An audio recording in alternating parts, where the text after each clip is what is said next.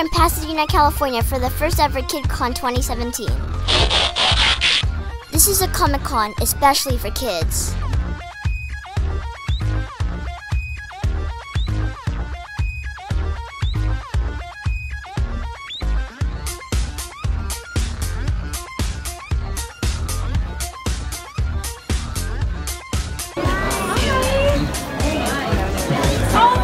Where'd you get that? Where did you get that? Wow! We just met Maya this Tuesday. You did? That's so exciting. Yes, I always see Maya's signature. Thanks for being a Thunder fan. For your questions, are you actually a superhero? Huh? Are you actually a superhero? I'm not. I'm an actress who plays a superhero. But I am kind of a superhero because I'm a real life mom. Did you fly in the show? Did you fly in the show? No, but Hank, my TV husband, flies in the show. What? I know. But how you can fly? I think they use computers. Like the same way they do video games or action movies. They do that. Sometimes they hook him up to strings and pull him up, but most of the time it's done just with computers. But do you actually have powers? I don't actually have powers. I never know how to answer that question because I don't want to lie to anybody. But I know that when you watch me on TV, it's like I have powers, right? And they do a good job making me look like I really have electricity that comes out of my hands like this, right? What? I know. Maybe they just use a light. It does look like a light, but I think they do it with computers. Yeah, it's pretty cool. Say Thunder fans! Thunder fans!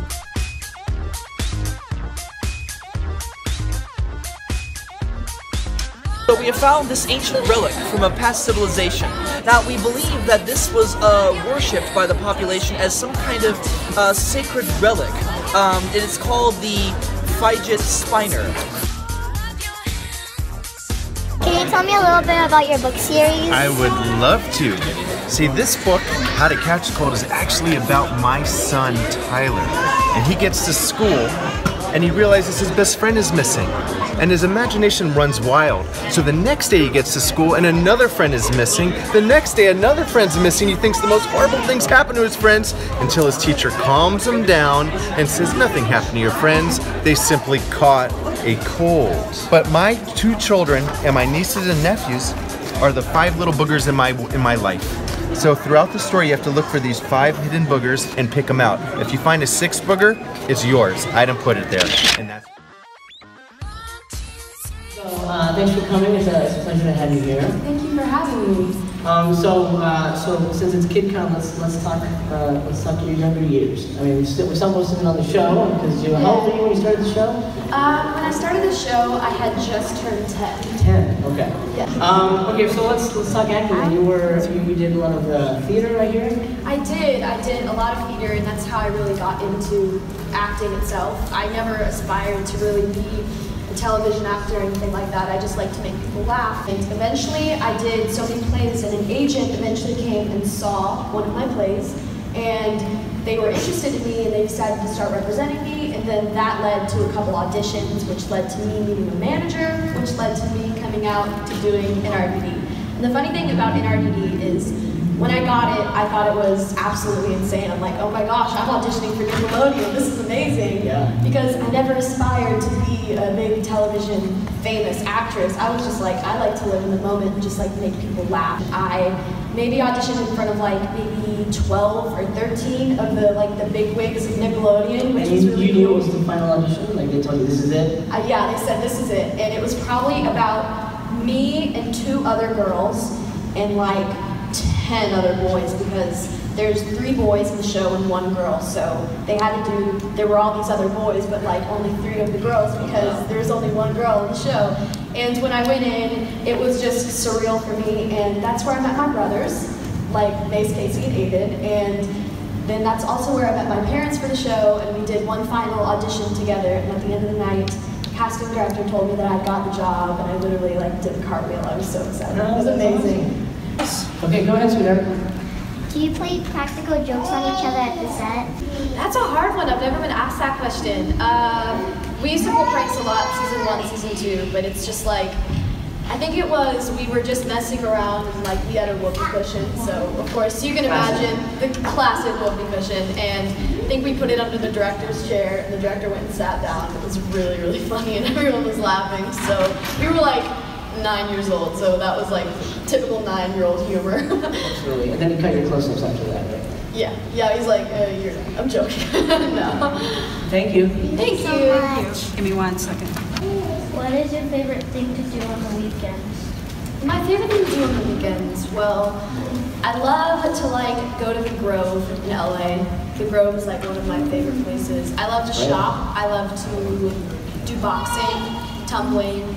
I love to paint. I love to sit at home and watch Netflix because I don't really get to do that a lot because I'm working like 7.5 hours a day.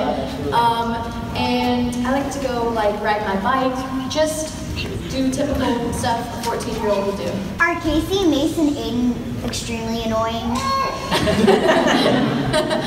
Well, we are siblings, so we all have our annoying moments, but we all have that side to us, so I wouldn't say they're extremely annoying, but they are my brothers, so we're all annoying at some point. What's your favorite shows? My favorite shows?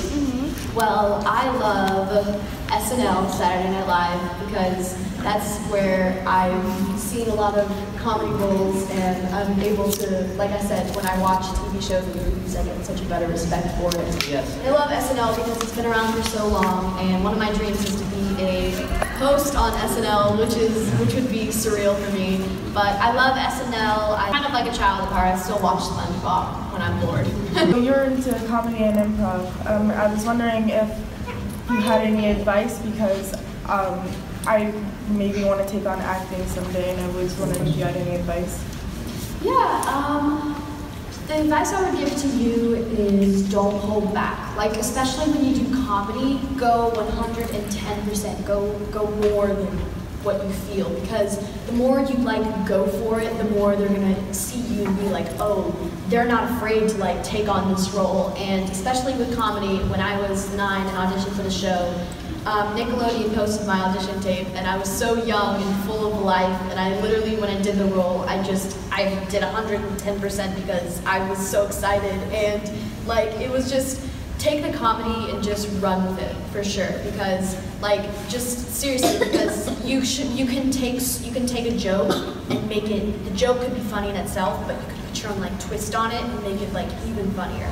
And acting wise, I just say be confident and really like follow your dreams. I know that's like the saying everyone tells you, but for sure, hard work truly does pay off. I mean, I've worked very hard to get where I am today, and I'm very grateful for it. And just work super hard, and hard work definitely does pay off, and for sure follow your dreams. So. All right, thank you. Thank you. There you go. And boys and girls, you're going to have to leave it there. Put your hands together.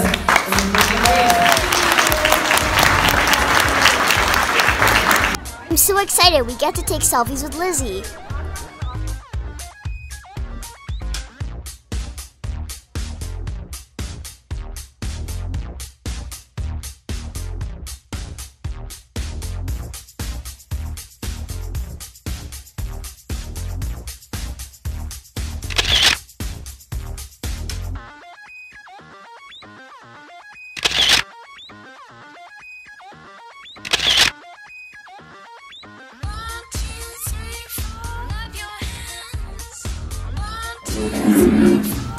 Should I reveal myself to you?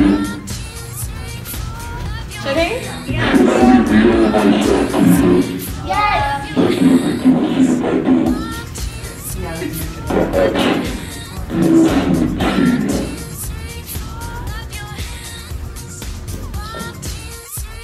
We end the day with lightsaber training with Kylo Ren and Rey.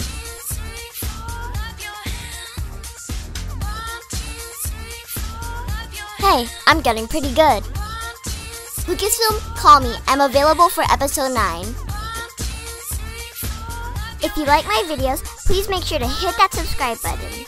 Thanks for watching. See you next time.